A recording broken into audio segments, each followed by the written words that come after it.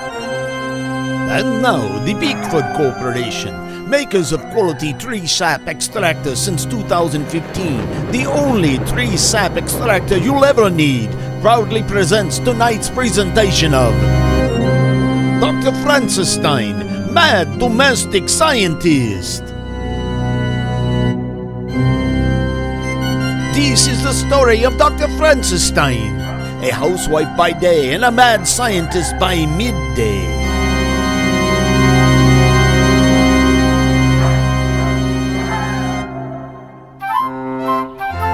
As today's episode begins, Frances has prepared breakfast for her husband Harold and their two children, Bobby, aged 9, and Sally, aged 7, to get them started on their days.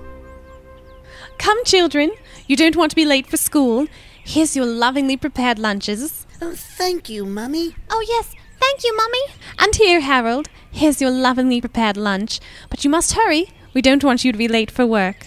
I say, my darling Frances, how you watch over us. Well, your job as a quantity surveyor is such an important one. You have a multitude of clients depending on you to survey the quantities. And I'm just grateful I have a small part in making that happen. Oh, you are such a treasure. Allow me to give you a peck upon the cheek as I go. And so, with her husband and children lovingly and affectionately sent off to work and school, Frances Stein retires to her hidden sewing room, which she has, unbeknownst to her family, secretly converted into a laboratory. Shedding her apron and donning her lab coat, she is joined by her faithful lackey assistant Boris, and she becomes Dr. Francis Stein, Mad Domestic Scientist. And now I can get down to business. Mad Domestic Scientist business. Boris! My willing and devoted servant, where are you? I am right here, Doctor, and may I say how especially scientifically brilliant you look today? You may. How especially scientifically brilliant you look today, Doctor. And now, Boris, if you're finished fawning over me, which is understandable, we shall get to work. Of course, Doctor, and what, may I ask, will you be attempting to do today? Vacuuming's one of the housewife's most relentless and ceaseless tasks. So much time is devoted to a chore that needs to be repeated on a too regular of a basis.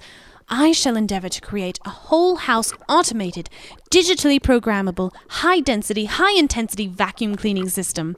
With this creation, I will revolutionize the whole world of vacuuming dirt, dust, and debris. Oh, Doctor, this all sounds quite ambitious, and as usual, I am eager to assist you. But I am compelled to ask, how will you accomplish this? Boris, my mid-functioning submissive, vacuum cleaners use low air pressure to draw dirt, dust, and debris and trap it in their bags. But the unit must be directly over those things it wishes to vacuum in order to draw them in. By using high air pressure, I will be able to cover more ground in less time and over greater distances. Yes, I see your reasoning, Doctor. Of course, that kind of power could do damage to the valuables in my home, like my paintings, fine china, and even my antique furniture. Oh, yes. What can be done to protect your valuables, oh unequal doctor of mine? I shall install a discerning device, which will allow the unit to distinguish between dirt, dust, and debris, and everything else. Do you think it will work, Doctor? Of course it will. You've been in my service all this time and you don't know that everything I do is a success. Of course, Doctor. How terribly foolish of me. One unit, set centrally in the home, will draw dirt, dust, and other debris from every room, every nook, and every cranny. What about every crevice and corner? Why, yes, of course. And what about every cavity and cubbyhole? Yes, my faithful minion. And what about every crack and fissure? Boris, my fatiguing minion. Enough is enough. Suffice to say, my high-density, high-intensity vacuum cleaner will go wherever those elements that make for a dirty home can go, no matter how small, no matter how tight, no matter how hidden. Now, let us get to work. And so, Dr. Francis Stein begins experimenting with various suctioning devices. I need higher air pressure, Boris. Higher air pressure. She tests numerous power sources. I need more power, Boris. More power. She analyzes the suitability of several hoses and vents. I need more plastic tubing, Boris. More plastic tubing. She carefully programs a dirt, dust, and debris discerning device. I need more random access memory, Boris. More random access memory. Finally, her work is done. I've done it, Boris. I've done it. I've created a high-density, high-intensity vacuum cleaner. Now tedious, endless bouts of vacuuming my home will finally come to an end. Yes, and may I say that you have reason to be quite proud of yourself, Doctor. Yes, you may. And you may also add that you're enraptured by my genius. You have reason to be quite proud of yourself, Doctor, and I am enraptured by your genius as well. And now, my groveling submissive, we come to the moment when I test my new high-density, high-intensity vacuum cleaner. Well, yes, your laboratory could use a good cleaning, Doctor. Yes. But if for some reason my high-density, high-intensity vacuum cleaner is too powerful, it could cause damage to my equipment. It could disrupt and destroy my various experiments in progress. Oh, yes, how wise of you, Doctor. It's no wonder to me that you're the mad domestic scientist and I'm the unquestioningly obedient lackey. What a subserviently correct assessment. And I will reward you by allowing you to display your unquestioning obedience to me. Why, thank you, Doctor. What must I do? Well, first you must allow me to cover you completely in dirt, dust, and debris. Although I must be careful not to get any on my lovingly washed lab coat. Of course, Doctor, but is all of this necessary?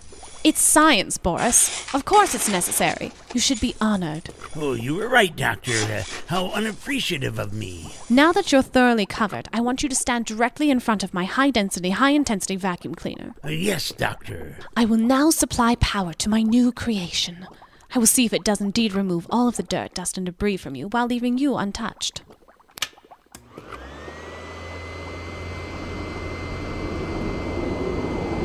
It's working, Boris! It's working! All of the dust and dirt and debris is being vacuumed off you. This is wonderful! Simply wonderful! Wait, Boris? Boris, where are you? Did you get vacuumed into the machine? I am afraid so, Doctor. I fear your high-density, high-intensity vacuum cleaner didn't discern me as something valuable. Don't understand. Oh, wait, of course. The problem wasn't with my high-density, high-intensity vacuum cleaner. It's with you. Me? Oh, Doctor, please forgive my incompetence. The discerning device I installed inside is programmed to recognize valuable things like paintings and fine china and antique furniture. I'm afraid you're not valuable enough to make the grade. Well, that must be it, Doctor. At least the problem wasn't with my work, but rather with your valuelessness. Can you get me out of here, Doctor? Not now, I'm afraid. It's getting late. My husband and my children will be arriving home soon. I must get dinner ready. I promised Bobby to help him with his coin collection tonight, and I promised Sally to help her with her stamp collection tonight. And I promised Harold to help him with his frayed knot collection tonight. But Doctor, what about me? I fear you have no one to blame but yourself. If you possessed more value, you wouldn't have gotten yourself vacuumed up like you did. I fear you'll have to spend the night in there. Oh, yes, Doctor. You know what is best.